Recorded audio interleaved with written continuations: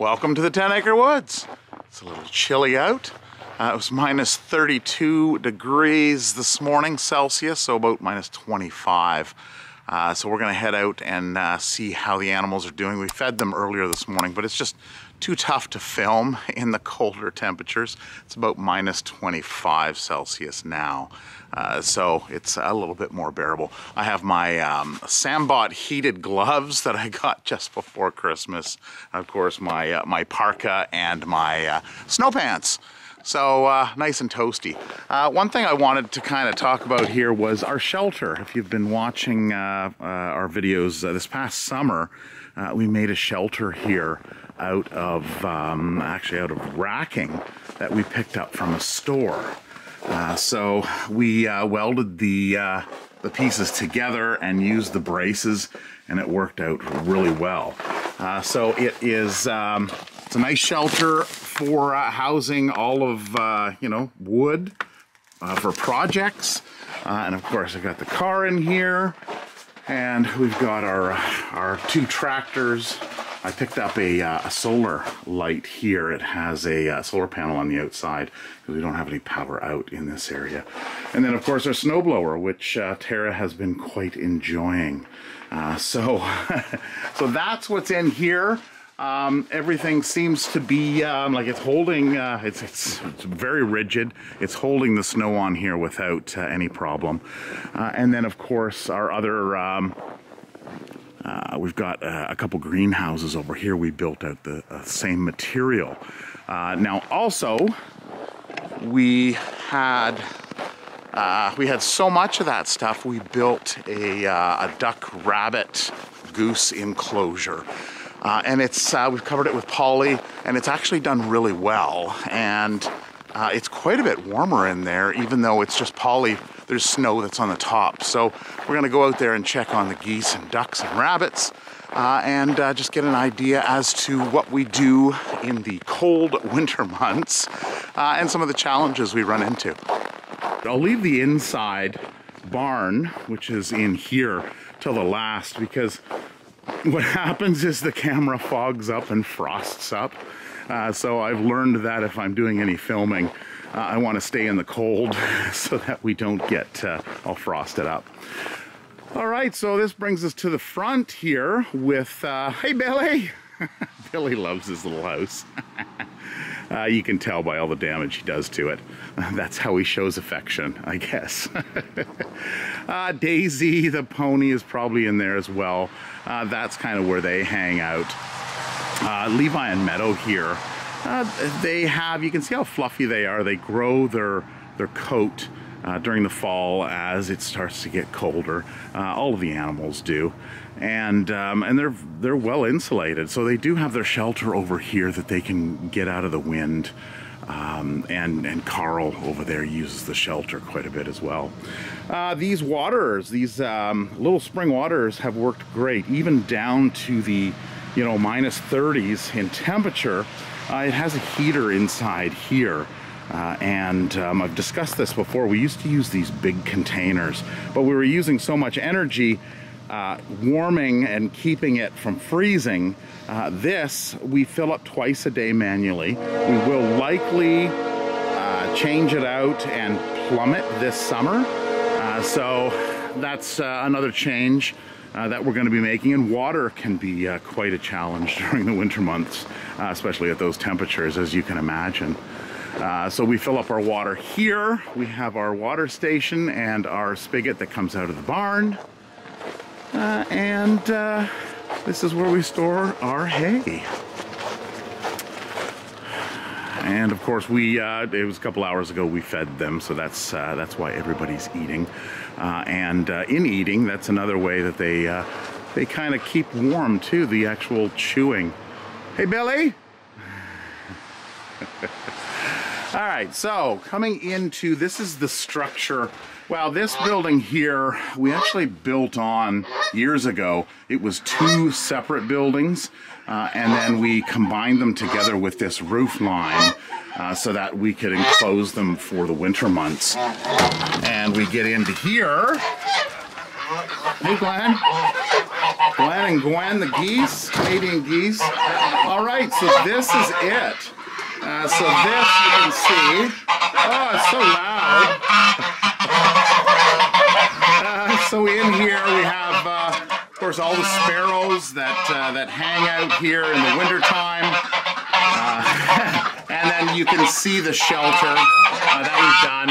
It's basically the same type of shelter as the car shelter. It has the side on it.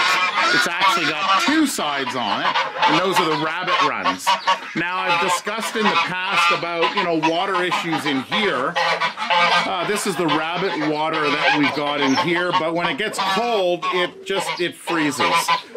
So what we've done is we've taken snow, and we put snow in here. Rabbits love to eat their snow. They've got it there, and they can get water when they need it. We do give them some water in here, but since we put the snow in, they don't really use the water that much. Now, last year, of course, we only had this area here, and then the rabbits had a run. Actually, the boys didn't even have a run, it was the girls. And what had happened there, you can see some of them huddled around the snow there. Of course, there was no roof on it, so the snow would pile in here, and that's what they'd go and eat. Hi, Daisy. There's our other Daisy. Hey. So they are going through the snow pretty good. We've got another one sitting out here that the ducks are kind of playing with. And then, of course, white lightning, that's over here. So using snow in the winter months definitely helps things out with the freezing factor. You can see it's been, well, it's still a little liquid in there. It's been about an hour and a half. So we feed them twice a day for water. You can see the geese over here just kind of playing in the water. Actually, that's a Pigeon duck, that's Bubba. And that's one of the things about geese and ducks is they tend to play in the water.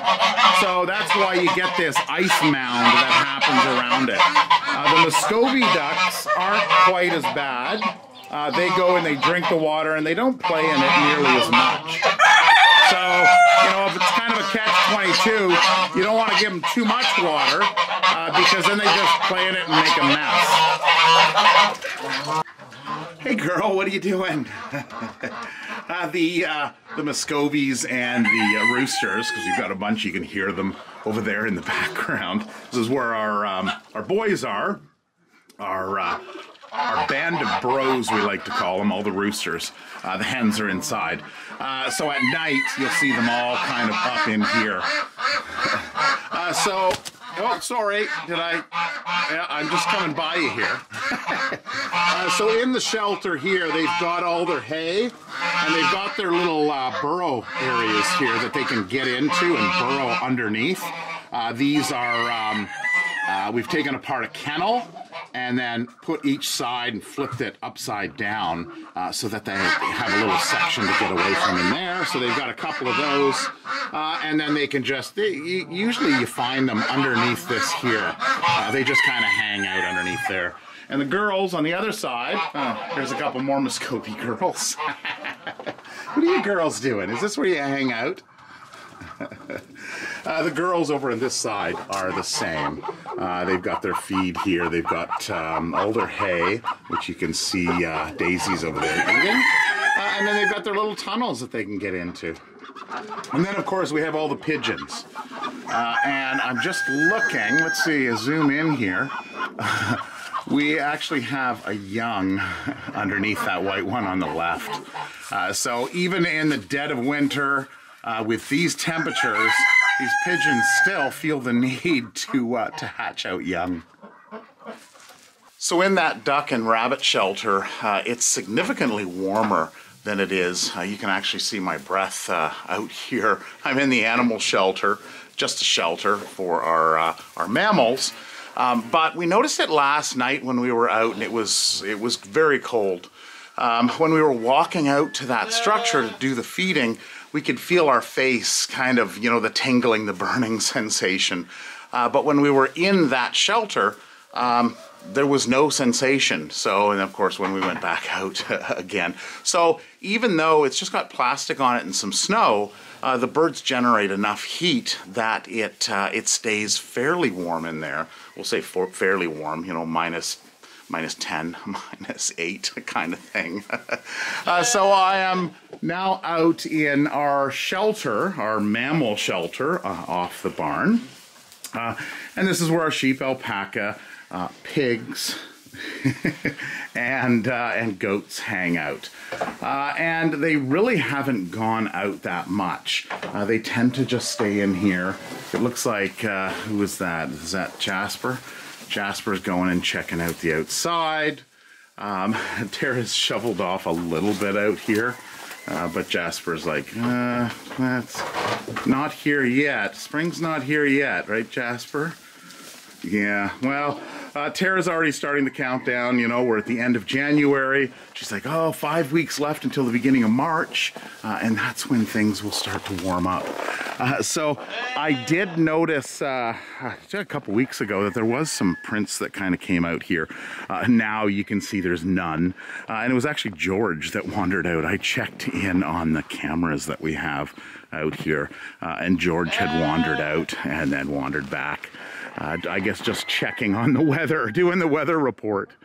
So the pond's over there, and we put up this caution tape and electric fence, temporary electric fence, to keep them off of the pond, because we didn't want to have any concerns with the freezing in the fall, and then of course come spring when things start to melt. We don't want them wandering onto that. So you can see here Petunia is eating snow. So they do quite enjoy their snow.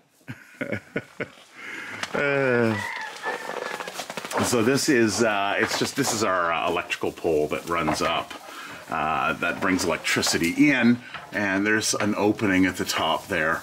I've got some flanges on it for the water to not flow in, but as you can see, there is still some water staining there, so I may have to look at that to make sure we don't get any wood rot happening, but some of the snow comes in. So, Turbo, what do you think? I know, you guys probably feel the same as we do. It's cold. What happened to the grass and the grazing and the beautiful warm days? What do animals think of that, hey? Do they understand seasons? I guess when they get old enough and they go through a few seasons, they must know that it's going to warm up. And then of course the pigs just burrow in and sleep most of the winter months. Hey buddy, what do you think? Is it cold? Yeah, it is. But you've got your nice fleece on. Yeah. Yes, you do. Oh boy. Yeah, so we've got our goats all in here hanging out and our little ones in here. Hi kids. What are you doing? Yeah, this is your, well, this would be your first winter, I guess. So they don't seem to mind it too much. Although they want out. They want out. They remember what happens in the summertime where it's warm and they can run around and play. Sheldon. Hey bud, I think you're coming up on 4 years old, I think, this spring. So they've been getting along well. Sheldon bumps them out of the way a few times, but overall they get along pretty well. So that's the outside shelter. So we've just built it onto the outside of our barn here. This is a building that we built on when we had the trailer. It's now just used for storage. And we just came off there and extended the barn out into an uninsulated shelter. And this is what they need during the winter months. As long as we can get them off of snow and get them some hay or straw base, then that is fine for them. So they're enjoying their hay over here. And Alpaca, Alpaca have one spot that they always go to the bathroom in, and this is it right here. So that's why there is a pile of alpaca poop here. And what we'll do with this is in the spring, we'll separate this and pull it off, because this makes excellent fertilizer. What do you think? Are you going to use their bathroom?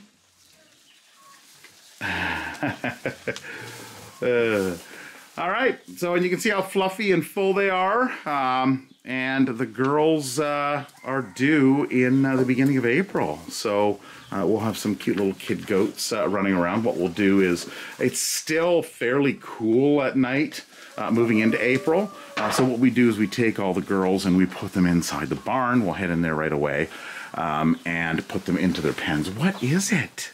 What are you doing? You got hay all over you. What is that? Oh, you want to eat my glove? Hey?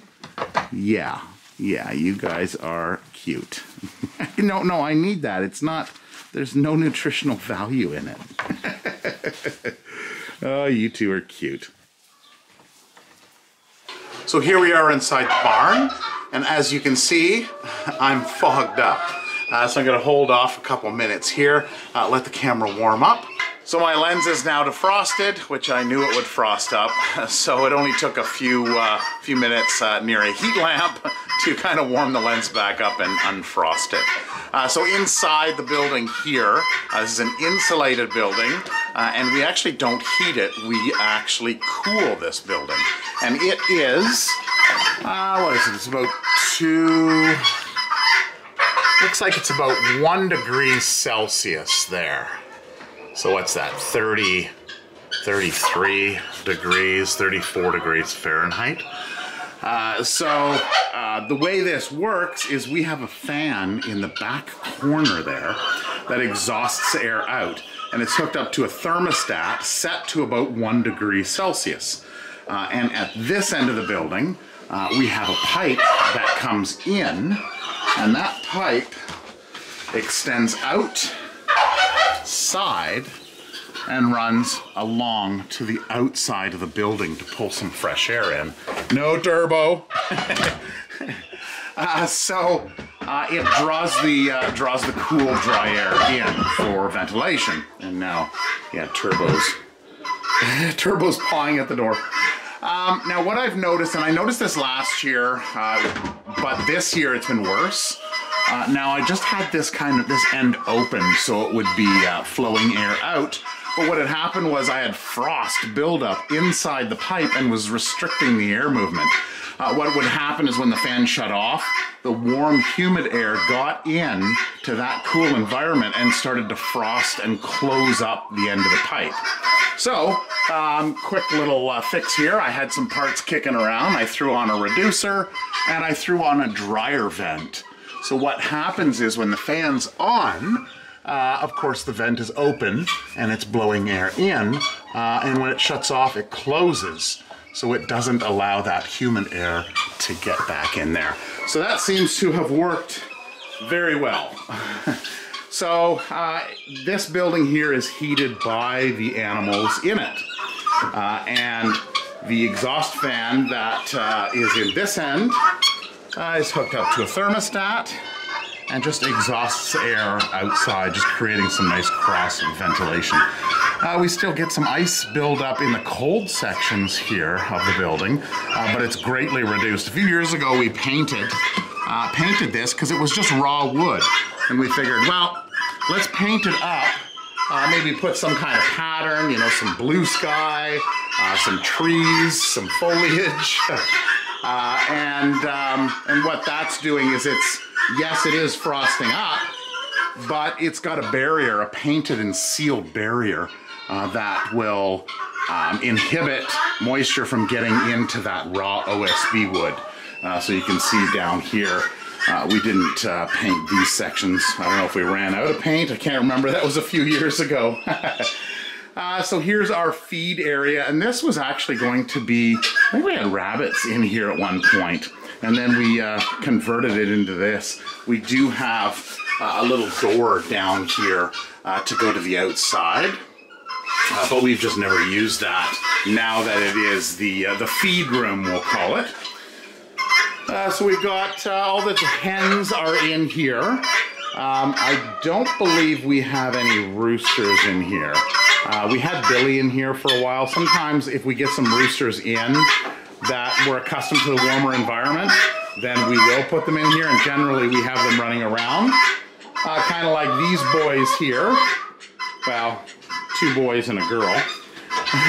What we've done here is we've also brought some snow in for these guys.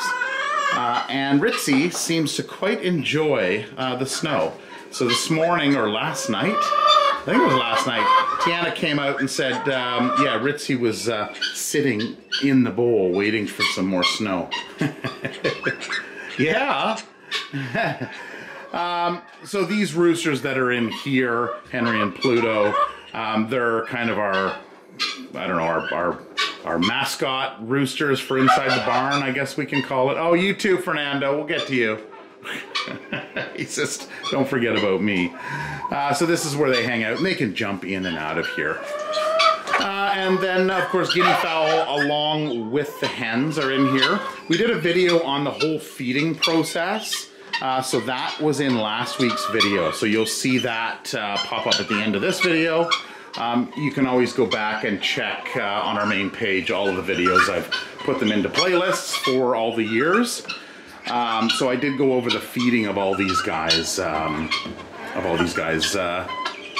week. All right, so Fernando's in here. Fernando, we have had out just kind of in the general area, but his poops are huge. He makes a mess because you can see this is concrete floor. It is, you know, it got a little mess to it, but he just makes these huge splats. The other thing is, Fernando can sometimes be moody. So if he's out and if he's not getting fed right away, then he will go and he will bite or peck at the girl's feet, and sometimes even jump up. So yeah, Fernando has a dark side. He's all pleasant when there's new people around, and he's all nice, but it seems to be the hand that feeds him. He tends to misbehave, right, buddy? So he's in here. When it warms up, we will get him back outside as well, and he'll be able to see his fans once again.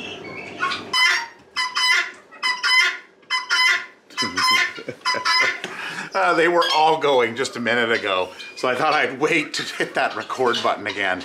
Guinea fowl are very loud. You know, people ask maybe why do we keep them. They are great for tick control in the yard. Excellent. We haven't had ticks here on our farm for years. So yes, they are annoying. They're kind of weird looking. They kind of grow on you. They're not as weird now that we've had them for quite a while as they were when they first came in. But yeah, Guinea can be very loud. It's actually very quiet in here now, so we'll continue. So come spring, or come within the next 6 weeks, I guess, getting closer into mid-March, we will bring our mamas in here, our goats, so that they can have their kids.